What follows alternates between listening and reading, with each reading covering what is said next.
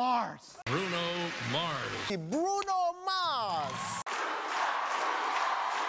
Ladies and gentlemen, give it up, Bruno Mars!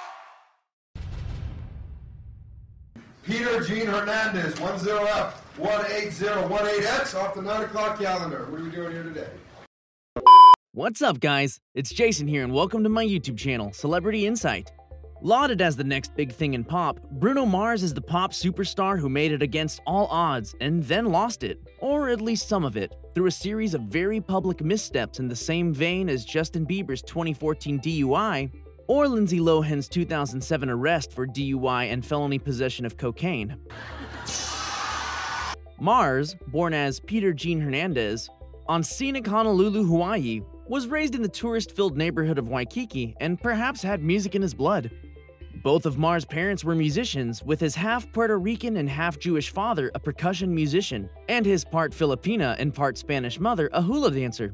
From rather middle-class beginnings, as of 2021, Mars is estimated to be worth $175 million and has sold more than 130 million records worldwide. Such a meteoric rise raises a lot of eyebrows, and so does Mars' relatively recent scandals that have shifted the focus from his musical talents to his extracurricular activities, of the illegal drug sort. Despite his controversies, Mars is climbing his way back up to musical and pop cultural relevance again with the release of a new album after a recent collaboration with musician Anderson Paak as the collective Silk Sonic. In this video, I'll run you through how Bruno Mars became the worldwide superstar he is, how he temporarily lost his mojo, and what he's doing to regain it. By the end, you'll be a Bruno Mars expert, and you'll know exactly what happened to Bruno Mars now. But first, I just need a quick favor from you. If you wouldn't mind hitting the like button for the YouTube algorithm, it would help me out a ton. The more engagement a video like this gets, the more likely the YouTube algorithm is to push it out to more people to enjoy. And as this is a brand new channel I started this year, it helps me out a ton and is free to do. If you enjoy videos like this, be sure to subscribe and hit that notification bell for new videos each week. Thanks for doing that, and now let us continue on with the rise and fall and rise again of Bruno Mars.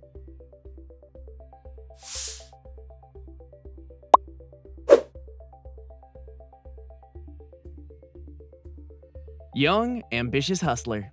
As he was born in America, Bruno Mars' nationality is American. Bruno Mars had a normal middle-class childhood until his parents got divorced when he was 12 years old. As a result of that divorce, Mars and his father found themselves finding refuge in the back of a limousine and random rooftops where they could stow away. Perhaps that early experience with both music and financial difficulties fed his abnormally heightened ambition about what he felt he was good at and liked from an early age: music. Undoubtedly, given that both his parents were musicians, Mars was probably more exposed to the life of a musician than those who grew up in a household where both parents have a 9-to-5 office job. In fact, his family made money on Waikiki Beach partially by performing a mini concert of well-known hits ranging from 1950s doo-wop to Motown audience pleasers and celebrity impersonations. Mars even commented that, "I've always had a drum set, a piano, and a guitar, and never got trained to play. It was just always there. That's just how I learned, just being surrounded by it my whole life." Like many other self-made people, Mars mastered entertainment and music by simply just doing it.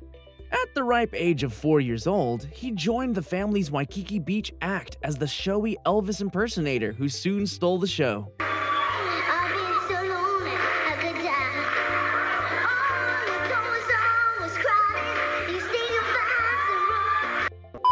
The positive response to his Elvis impersonations eventually led to Mars doing Michael Jackson impersonations as well. Quite ironic, since his singing style, in particular his falsetto and energetic dance moves, would later lead to many comparisons between himself and the Thriller star. Mars started to act on his passion for music while in high school. He started a band called The Schoolboys with a few high school friends, and continued to perform with his family at the Ilikai Hotel in Honolulu. He observed that the non-stop immersion in entertainment was integral to his development as an artist, as performing from such a young age just got me so comfortable on stage. That success in Hawaii only fed his ambition and contributed to his decision to move to Los Angeles after high school.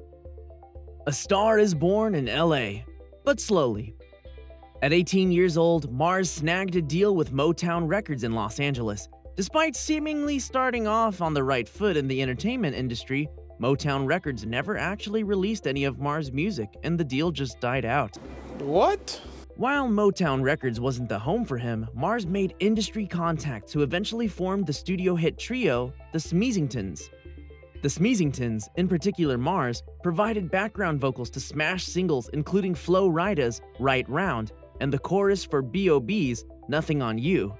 In 2009, encouraged by his success as a songwriter and having proved himself as a vocalist for They Got Nothing on You, Baby,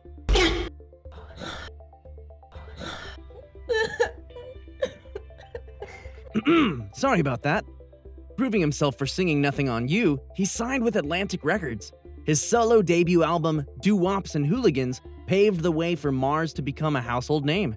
Peaking at number 3 on the Billboard 200 in 2010, it featured several Billboard-topping singles such as Grenade and The Lazy Song. The album has aged incredibly well.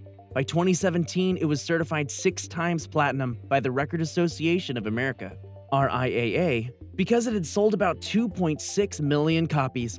It even garnered Grammy nominations for Best Album of the Year and Best Pop Vocal Album. Mars had proven that he had indeed learned the lesson that you have to write the song the world is going to want to hear and play it over and over again. I learned that the hard way here in LA. Hawaii had given Mars the entertainment experience he had needed, while LA had become a sort of school of hard knocks, where he learned that opportunity came with catchy songs and he had to write them himself because no one would do it for him. 2010 arrest and learning from the mistakes. As he was experiencing his first big commercial success, Mars also hit the headlines for having cocaine on him in Las Vegas. The result? In order to avoid spending time in jail, Bruno chose to plead guilty to felony drug possession, serving 200 hours of community service, enrolled in a drug counseling course, and paid a $2,000 fine. Later on, Mars told 60 Minutes that he did something very stupid, and that being 24 years old meant he was drinking way more than I'm supposed to be drinking, and it was so early in my career, and I always say that I think it had to happen. That was the reality check I needed. I promised myself that, you ain't ever gonna read about that again.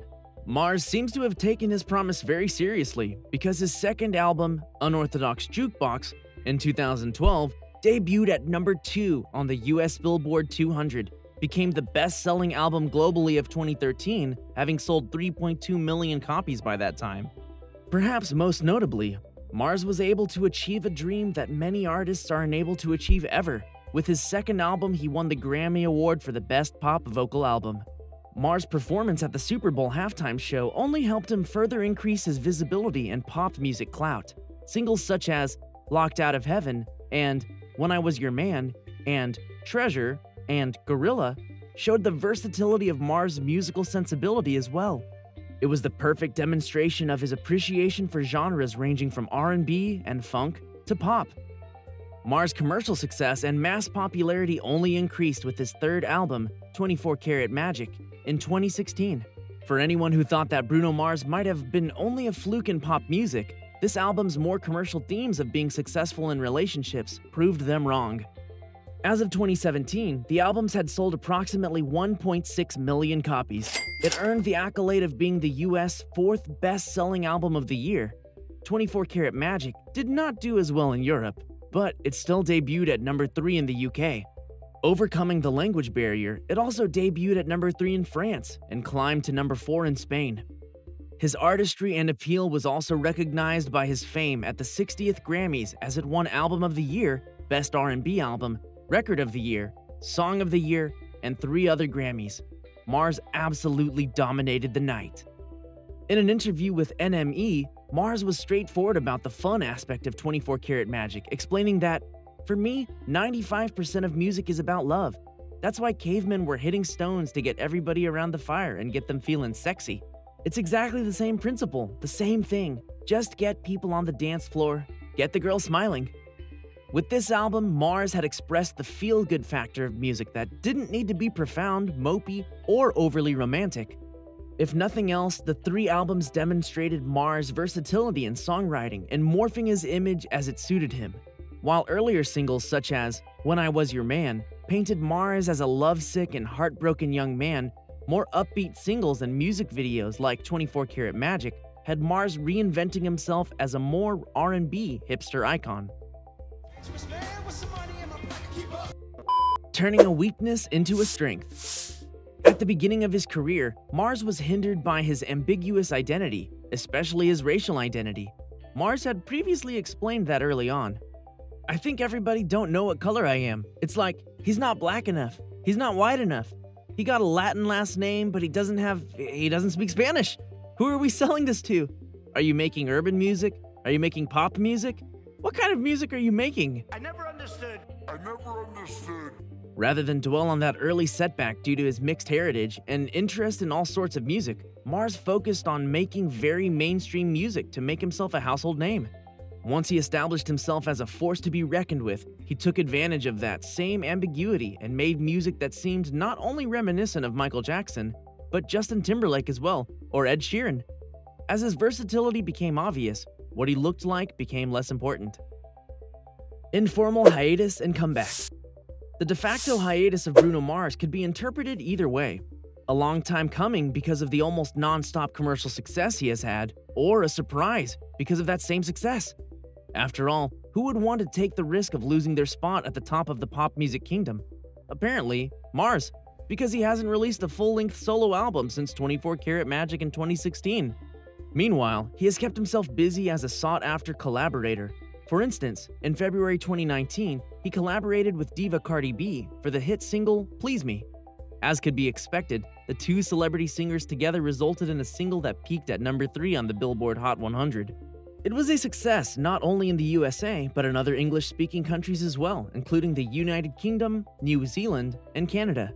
As recently as February 2020, Mars was keeping himself busy with a Disney partnership that would eventually see Mars starring and producing in a kid-friendly movie.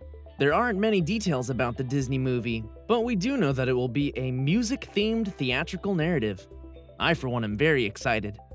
So, that brings us to today. With the rise and eventual fall of COVID-19 and the subsequent isolation that many people found themselves forced into, Mars was no exception. He continued to write music, and also announced the upcoming album with rapper Anderson Paak, having formed a band together called Silk Sonic. The album, An Evening with Silk Sonic, has the first single off it, Leave the Door Open, that was released on March 5th. It didn't make a huge impact on the American airwaves, but it did become number 1 in New Zealand.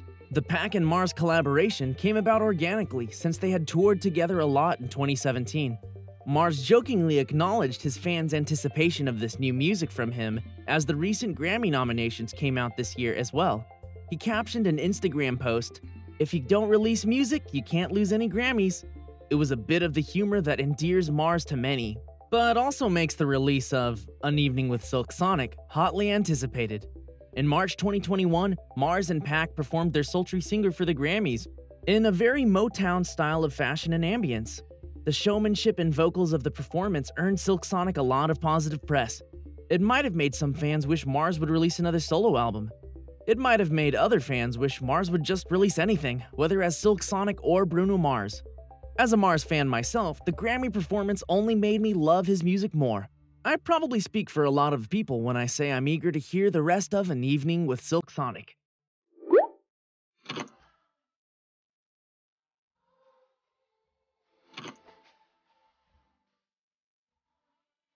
So, with that said, thank you so much for watching my video, as this is a brand new YouTube channel I started this year. There was a significant amount of research and production that went into making this video possible, so if you wouldn't mind giving the video a like and leaving a comment in the YouTube section below, it would really help out a lot. Are you a Bruno Mars fan? Did you learn anything new from this video? Be sure to check out some of my other videos, like the rise and fall of Britney Spears and the rise and fall of New York. If you're a foodie, you'll love my video on In-N-Out Burger and why they're so successful. Thank you again for watching, and stay tuned for another episode of Company Insight next week.